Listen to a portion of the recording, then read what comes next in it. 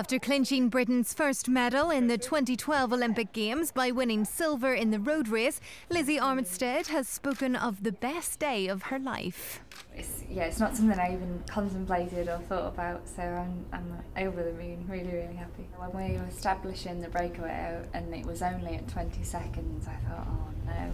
And the Russian wasn't committing and neither was the American, so it was just me and Marianne really. But as soon as we got over 35 seconds, then 50, I thought that this is going to work, and I was happy I committed. I've always wanted it to be rain today. It's not great for the spectators obviously, but the harder the conditions the better for me. I decided to sort of play poker and sit on the back from about 3k to go, thinking that we had enough time on the peloton behind us, and then just as Marianne launched her sprint with about 200 to go, I was thinking, should have gone before her. That was my best chance in that scenario, but she is the fastest girl in the world, so it was okay to come silver to her. It was incredible. I've never experienced anything like it. I felt just exhilarated all the way.